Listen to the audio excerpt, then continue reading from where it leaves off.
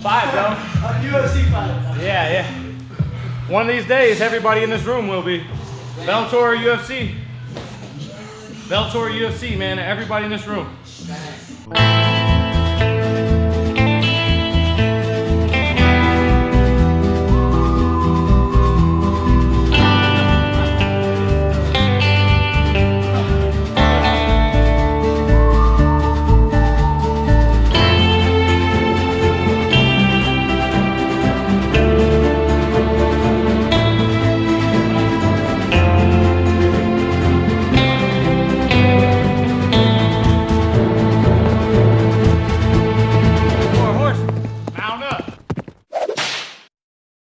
Bellator 150 with all of us on it, Manny, Ty, Chris, this is a huge deal.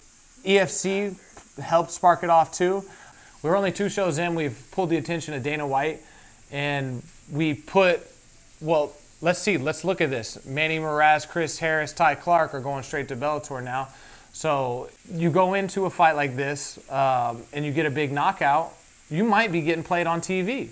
I've been fortunate enough to start off with Bellator, build my career there, have many amazing, excellent fights, bring Bellator to my hometown, and then allow these fighters to have this stage, okay?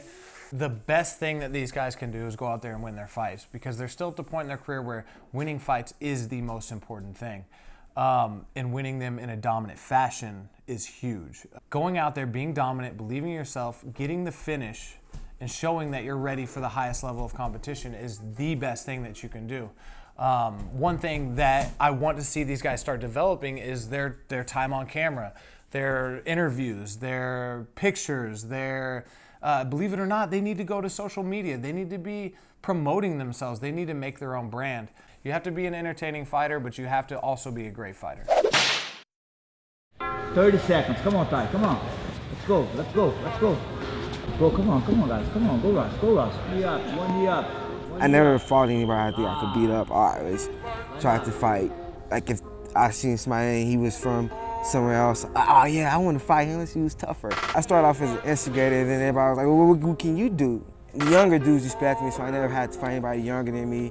And all the older dudes, they looked up to me because how tough I was. I've always like lifted weights since I was younger, so I was able to be strong. And my big brothers, like I was the youngest brother, so I had 3 big brothers. It was really tough. Oh my God, my big brothers was super, super tough. And we all a year apart. They never fought me. They never fought me. I would get mad and he would like laughing while I punched him, and that's what made me tougher. Get up high, get your high man. Man, when Ty came in, man, dude, okay. So, Ty's a little thuggish, man, and Ty came in all tough as hell with Brandon Phillips, and you know, we beat those guys up pretty good for a while, and then, you know, that's what happens, man. You get better. Those guys started getting better, man. Before we know it, they're beating me up sometimes. What I always thought it was interesting about Ty, we'd teach him striking and striking and striking and striking, but then he wouldn't want to wrestle and try to grapple his guys. And I always thought it was kind of interesting because he didn't really have the strongest base. Jiu-jitsu is one of those things that you can really feel sour about it. It's grueling too, but it's a little bit different on the body. Your ear. Now try look at him. Try look at him there.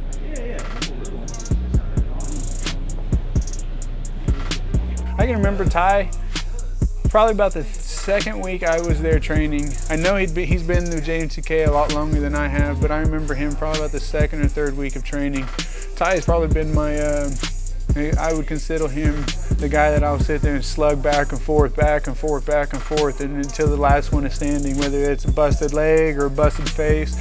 Is Ty Clark and Chris Harris, Brandon, Dave, it's all just a knockdown, drag out fight. I think the most impressive thing about Ty is his athleticism. I mean, that guy, you know, when his body's moving and in tune and he's in shape, man, he moves so quick. He's so strong for his weight, 145, and it's kind of surreal. It's not ready yet. We have a month to work on it. We're never ready for the fight. We always have something extra to do after. We always have that. We are where we're supposed to, but we always have more. Every fight will have more and more and more. hard work, hard time all the time. A lot of talent over here. And you know, so if you get with somebody who doesn't have any kind of experience on the ground, it can end up being boring. It can end up being quick. But when you start moving up, I think to the levels that you guys are, they should be tangling with guys who know what's going on the ground. You know. Before I even started doing MMA, I was helping Caveman train for his fights back in 2010, and he was getting ready for Bellator. I see like fighters in the big stage, they always moving across teams and trying to get better, and to make it with the team that I've been with it's amazing. It's a dream come true. I prayed for fighting. I never had a time in my life, or I never quit fighting until God told me to quit fighting, because I pray for this talent, pray for the talent when I have nothing. I'm in Bellator now. I'm undefeated still. You can't stop that. You can't stop hard work for real hard work. It's gonna grind itself out. It's gonna prove who wants to be the best, no matter what. Fuck you, let's fight. I got into it just because I can, just because there was the opportunity to do it. Man, if there's an opportunity knocks, open the damn door, kick that motherfucker in one way or another. So whose dick do I gotta get a prostitute to suck to get on the Bellator card? I know I'm past my prime. Bellator's giving an old dog a chance to bite back into a fight scene. I don't really recall whether it was a phone call or whether it was a message on Facebook, but somebody asked me if I'd be willing to fight on Bellator, and my only response was, do I really have a choice? This is my opportunity. It didn't matter what the pay was, this is the opportunity. It knocks, you open that damn door. I'm ready to fuck some shit up. My first memory of Manny was tough as shit, but not very good. And he always wanted to grapple. Like, he was always trying to wrestle back then, man. Manny's not afraid to strike now, but back then, man, Manny always wanted to get in and grapple where he felt more comfortable. Manny was he was a former athlete for sure. Manny was definitely top level, very, very, very good. I think he was almost 250 pounds when I first met him. What? Yeah, 250. I know it's close. If like you know, I'm sorry, Manny, if I'm off by a couple pounds, but I know it's 240, 250. It might even been more. He was huge, you know. Now he's fighting on one of the biggest stages in the world. He's fighting like 170, 185 pounds. When I first got into the team was hard nose. You had fighters. You had fighters that wanted to fight. You had people that came in there that wanted to just knock the crap out of somebody. You had people that wanted to learn. I'm a JMTK for one reason. JMTK, Andy Zerger, the guys there, the team as a whole. We have us an MMA team. We have us a top Midwest MMA team. Zawodnicy z wyższej półki, no stanowi to o tym też, że są to też walki o tytuł. Są to zawodnicy klasy A. To get asked to go fight in another country, clear across the world, man, it was exhilarating just to have that. Took it to Manny and a bunch of fighters over to Poland to fight. Man, I really think Manny really helped him grow as a fighter. And you see all the dignitaries up there. You've seen boxes where you've seen people in uniforms, you've seen people in suits. I was quite nervous. I was sore at the time, and was dealing with a bruised foot, so I didn't want to stand very long with him. When we had the chance to go to the ground, I enjoyed it. I was comfortable. I believe it was 2 or 3 fighters from our team beforehand had lost. Yeah, you can put this on. They had robbed me. Absolute bullshit. Manny did great, man. He wrecked his guy, did great. I ended up winning by decision. Man, that dude can take a shot. Man, I've just seen him take some crazy shots and keep going. And it's impressive, man. Manny has a really hard head. Manny got that experience, you know what I'm saying? He got that old dog, you know what I'm saying? He brings it to the table, you know? Manny's a grind-nosed wrestler you don't want to deal with. He's going to frustrate you. He's going to get in your face, and he's going to make you hate fighting. Toughest 57-year-old you'll ever meet. My wife always told me, you're going to be that grumpy old man that just goes, fuck you, I don't care. Manny's a little bit up there and moves a lot better than you would expect him to. There are days where people ask him, Manny, you all right, you're right? And I just say, hey, you know what, I'm an old man, I'm a crowdy little bitch. This is the shirt that a lot of people get a kick out of. This is probably my #1 training shirt, minus the one I have on. Jesus loves you. The rest of us think you're an asshole. I'm pretty much an asshole. we got? Oh my goodness, that Chris Harris signature designer Chris Harris shirts. Whew. Buy one now and you'll feed some hungry child in Africa. I fight because I enjoy fighting, plain and simple. The purest form of yourself, like when you're in a fight. Nothing else matters at that point in time except fighting. The person in front of you, everything else goes away. There's no feeling like it. There's nothing I've ever experienced that's like getting into a cage with another person. I don't think Chris has ever walked into a fight thinking he's gonna lose. He finds the confidence that he needs and he has a very strong mind. The dude also has a lot of other skills like big power and being impossible to knock out, basically. It's hard to fight a fighter like Chris. You can't train for a fighter like Chris. It's kind of like Dominic Cruz. It's like you don't know what his next move is gonna be. Chris also is the type of fighter that's going to take it to you, and he does not stop. I think David told me that they wanted me to fight for him and then asked me if I would. A couple days later, he asked me if I'd fight Julian, and I said yeah, and then that's when everything got in the works. I don't know if you call it studying. I just watched the beginning of the fights just to see how he starts. Is the rest of the way they fight not important? No, because the opponent that they're fighting isn't me. I don't feel like anybody that I've fought to this day has fought anybody like me, so everything's gonna change. I just want to see how he starts, like if he's timid or if he's aggressive when he starts. Are you scared? It'll all change when I hit him. Chris Harris, he's elusive. He's just, you know, he punch you up, move around, punch you up. He might fix his hair, he might not, you know what I'm saying, hit you with some more combos. You know, his combos, his punch output is incredible. Like I said, for his size, he's pretty fast, you know what I'm saying, move around, and he's incredibly strong. Chris is the one that's dressed in yellow tonight. They used it earlier? Yeah, the hair? Yeah, I mean, when I first met that guy, man, I sense the energy on that. Yeah, he's a beast. I knew right then, I was like, yeah, this guy's gonna be there. He's a beast, bro. The future right here. The future starts with Bellator. We don't know where it ends, but it's gonna be a gold belt right here. To see Marquise put the Marquise effect on Chris, I think it's the best thing that could have happened to Chris. I think that it was one of the best things that have ever happened to me, is just training with Marquise. He's taking those extra steps. He's working harder with Marquise, taking those extra steps to be elite. I'm reminding them, I'm reminding Chris. He's got a while, okay. Cool.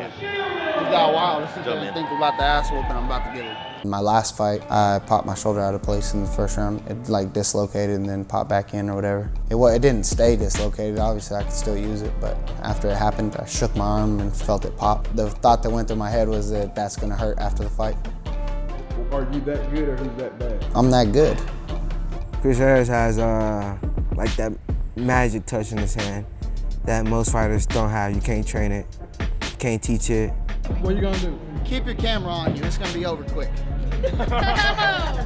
Whatever's gonna happen is gonna happen. The work's already put in. No need to be nervous now.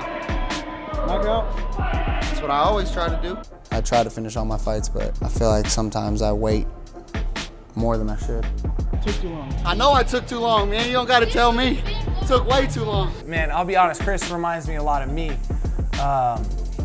He's like the better version of me. He is the will that believes in himself. I see it when Chris fights. I see it in his eyes when we train together.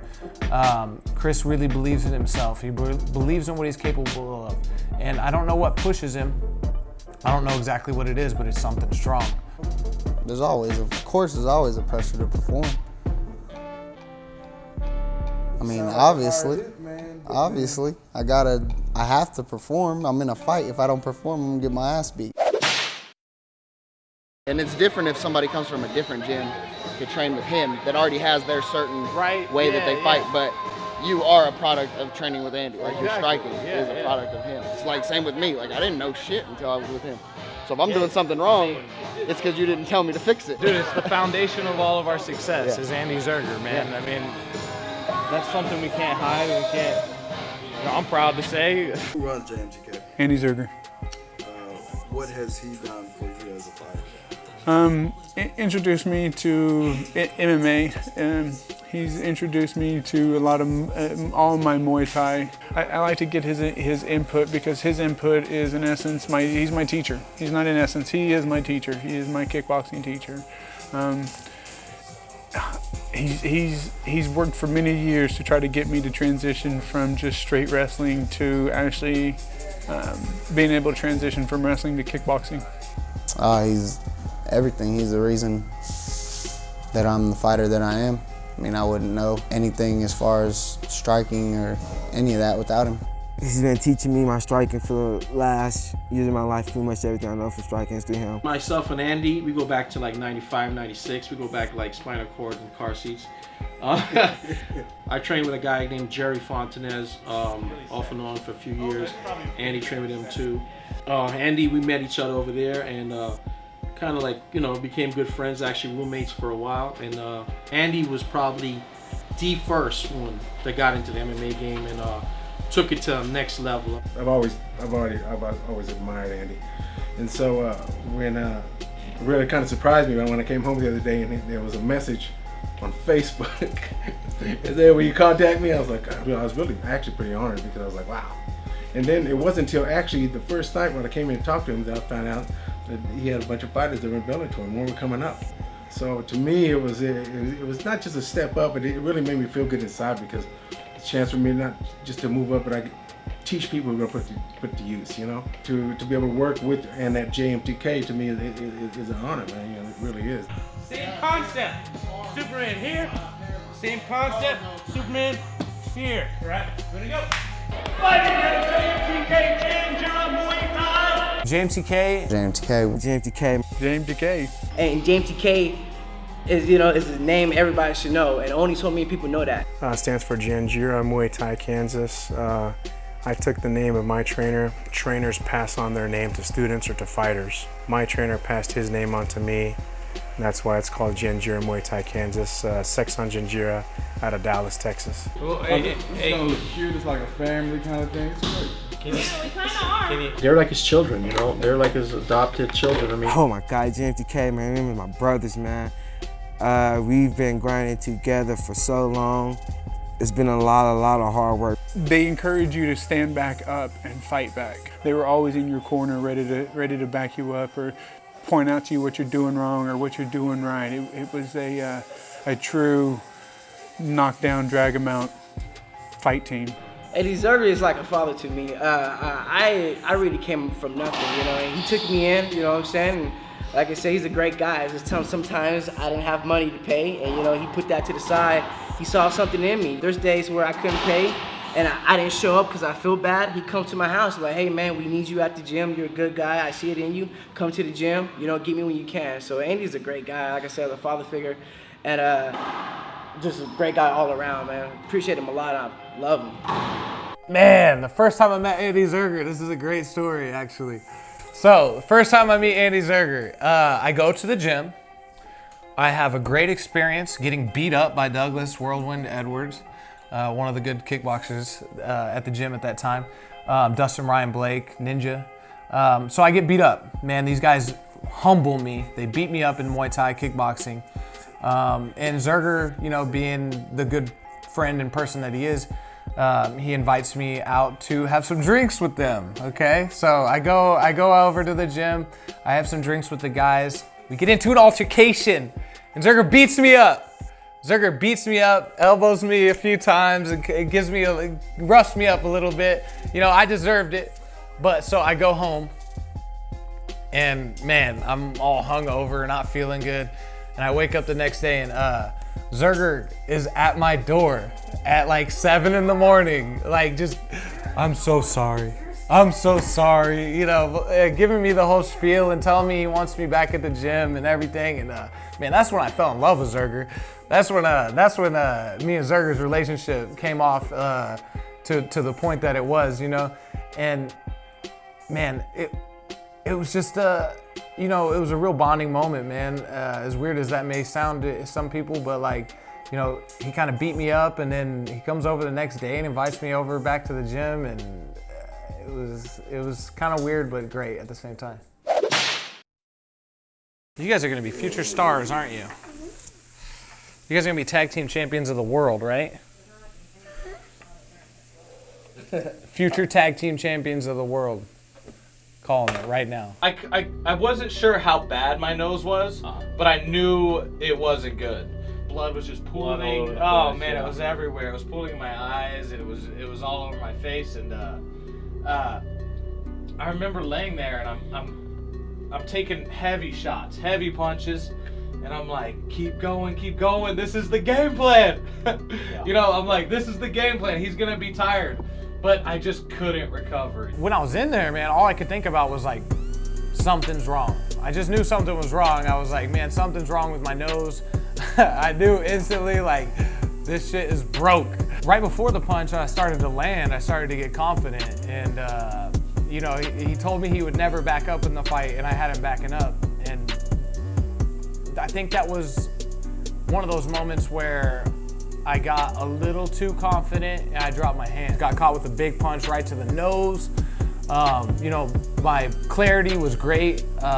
He went for a submission after he broke my nose, didn't get that. Came up on top of me. The blood was pooling in my face. I was a wreck, I was a mess. Blood was everywhere, and he was raining down punches, heavy shots. I was telling my body to get up, and I couldn't get up. It wasn't the fight that I wanted to see. Was it lucky? I think the clipping was. I think Michael Chandler just capitalized on a well executed punch. I don't think there's any lucky punches in MMA. Chandler meant to throw the punch, so it wasn't lucky. He threw the punch on his own. He was just starting to take over a little bit, and then that crazy wild shot hit him. So this last one was a little bit hard to take, you know, as opposed to the first one. I got to get back on my top contender status, so I got to get this win over Bobby Cooper. And we all got tough fights. There's no easy fights in Bellator. I got to start from the bottom again, man. I got to start from the bottom and work my way up. And it's, you know, I'm not afraid of hard work, man. And I do have one dream and one goal, and that's to be the world champion. Preparing for this fight, the Bobby Cooper fight, Bellator 150, I've made some big changes, man. I've come away from my family. I've gone up to Colorado with Team Elevation, and they've got, man, some elite trainers there and elite training partners. The coaches, Leister Bowling and Elliot Marshall. And then as well, you know, I'm back here learning from Andy Zerger up there. When I'm training kickboxing, I'm working with Dwayne Ludwig. So I needed to change a little bit of my, you know, my training strategy. Hence why I went up to Colorado to Team Elevation. And, you know, that sort of thing has really paid dividends in my confidence and, man, you know, learning new things, like getting outside the box, learning new things instead of kind of having that same regimen over and over again. Look at this. Look at this. Is it a struggle to be away from family? Look at her cute little face. Look at that. Yes, it's hard being away from family. I love these little kiddos. She's got her birthday coming up, don't you? So yes, it is. Elsa cake. Yeah, you'll have an Elsa cake. But yes, it is hard being away from family, but it's also very motivating. Bellator 150, and we've got 4 of JMTK's finest. I believe in my guys. I believe in Chris. I believe in Ty. I believe in Manny. And fighting in front of cameras in a huge crowd like the way that it is completely different. It really is. And I think that these guys are the characters that shine in these moments. And you know, this is where we get to prove it. This is where JMTK gets to prove that we've been building this since day one. We are ready to fight, and it's the 4 Horsemen. What are you going to be doing 1 week from right now? Are you going to be sitting in a dark room listening to classical music? Or are you going to be getting pumped up? Are you going to be trying to take care of something that doesn't have something to do with the fight? I'm going to be amped up because the 4 Horsemen of JMTK are going to be repping the city, man. All of my guys from JMTK are on that card. We are the 4 Horsemen, and we're mounting up, preparing for battle. We got 5 guys on the same card, and we're gonna make JMT known. You know, JMTK known for one of the best striking gyms in the Midwest. If you want to learn how to fight, come to JMTK. Pretty much, all I have to say. It's always a team effort. No one fighter does it by himself. It takes the whole team. It takes the whole team to be a good fighter. You know, I put in, you know, thousands of hours of teaching, you know, to those guys. But the bottom line, it's really those guys. I'm just excited to watch the team perform. Final question here: Bobby Cooper, 12-5. Biggest stylistic difference between you and him, and what do you think is your key to the victory next week? Stylistically, he's a stuck in the mud slow fighter, and I'm basically, you know, Flash Gordon out there, dude. Yeah, man, I'm just putting on. I'm fighting Bobby Cooper from Kansas City, not Kansas, okay? Kansas City, Missouri. He's not a local fighter. He is not the hometown hero. That's me. You know, I've made some changes and stuff like that. Like, I don't know, dude. I just feel elite right now. I feel great. Like, this is like, I'm just like giving off that vibe, huh? You guys can feel the energy. I see it because you're getting some oxygen.